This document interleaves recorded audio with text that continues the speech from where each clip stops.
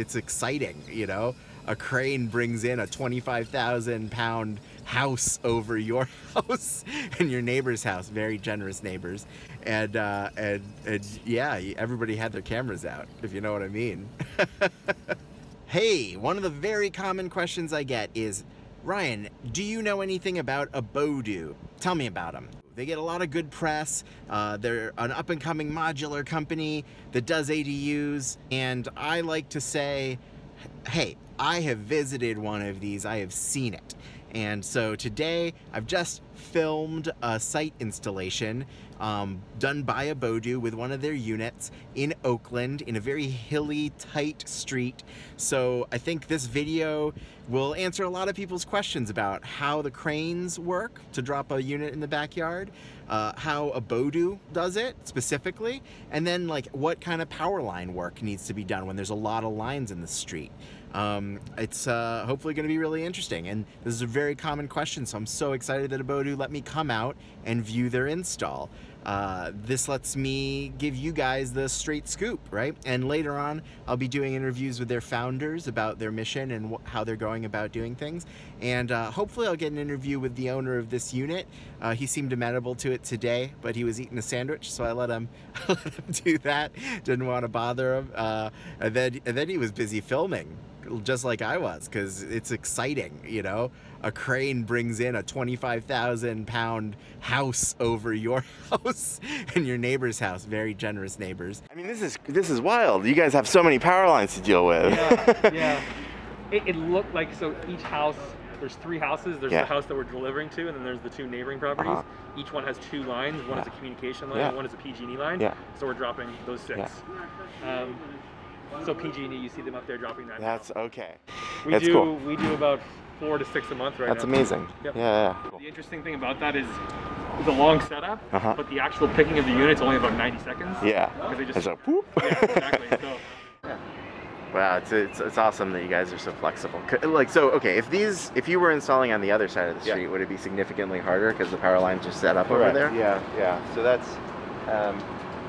Yeah, with the power lines, it's usually, and some other conditions, you know, basically it's, if we can work with you, it's kind of a slam dunk in terms of timing, pricing, quality, experience that you have just that going through a remodel. It's just kind of a slam dunk. The flip side of that is that there are certainly a number of houses where we just can't work with you. And then, you know, happy to refer you to contractors that we know, architects that we know. When we can work with you, it's kind of the best deal on time. All of our models, we have a master plan set, basically, so they're state approved before we submit to any city. So typical permit turnaround time for us is about 3 to 4 weeks in a city that we haven't worked in before. And then we've got a growing list of cities. San Jose was the first one, but certainly not the last, but a growing list of cities where we have express status, meaning the city has pre-approved our plans, so when we submit it's essentially over the counter. So pre-COVID that would mean hours to pull permits literally. Now in the COVID times more like a 1 to 2 week turnaround. Still very fast. And then our build cycle is about 12 weeks. So typical project timeline start to finish is about 4 months, 15 to 16 weeks.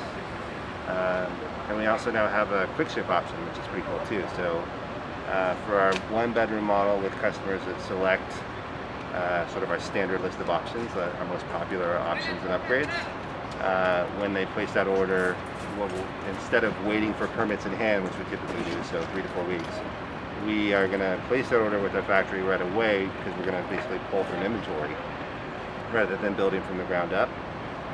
So that can shorten the build time quite a bit.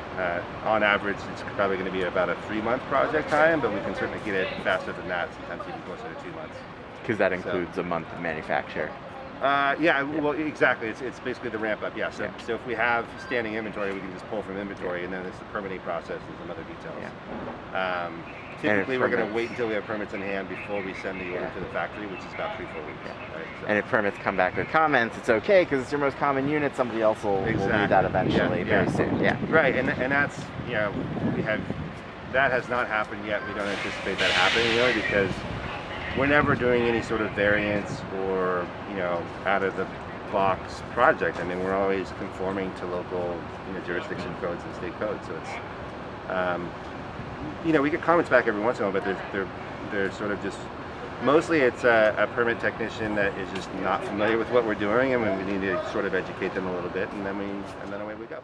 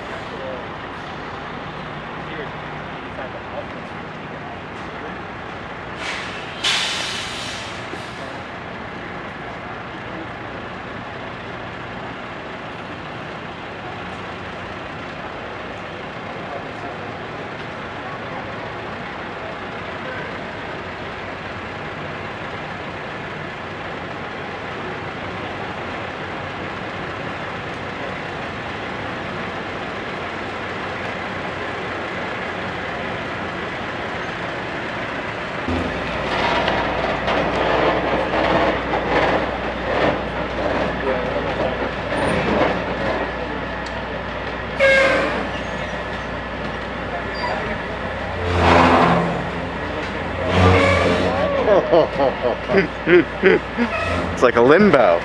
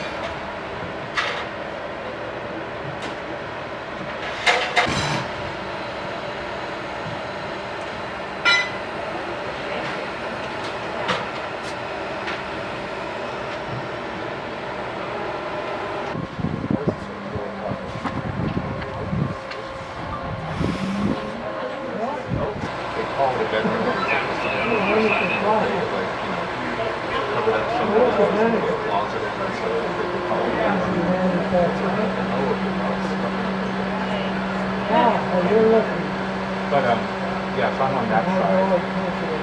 That was a good little sort of appropriation. Yeah, but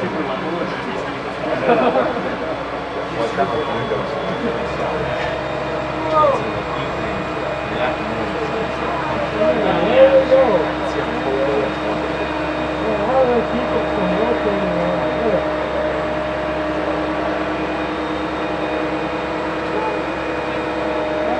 They're going to take it right under the house. Did you have anything to do with the house? I did not work on that. Although, there's something else walking underneath it. Can you imagine? I know it's a staff and all underneath it. Yeah. I'm sorry?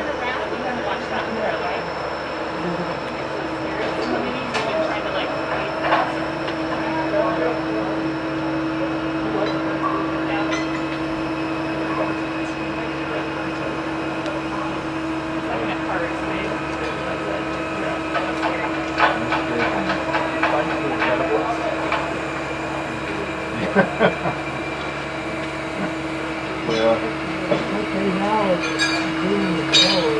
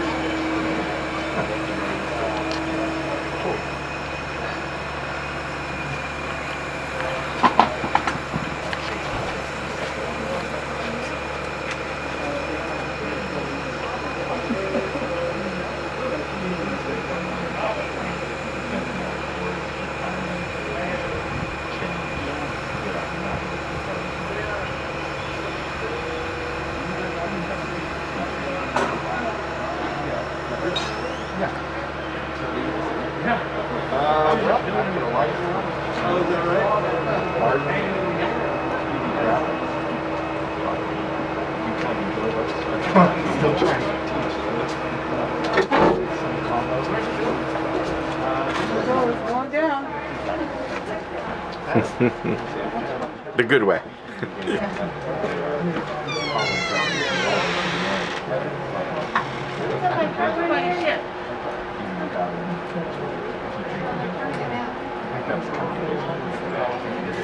Put it in backwards now. Think of that.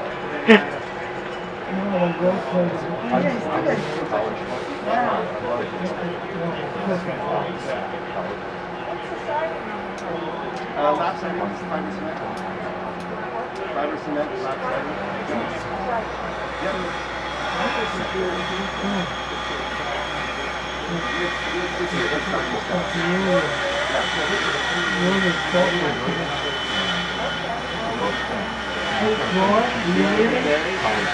I want you to go that way. Take a look at the other rigs, and especially the red, very new-looking steel top. There's a thing of you can see the rear suspension.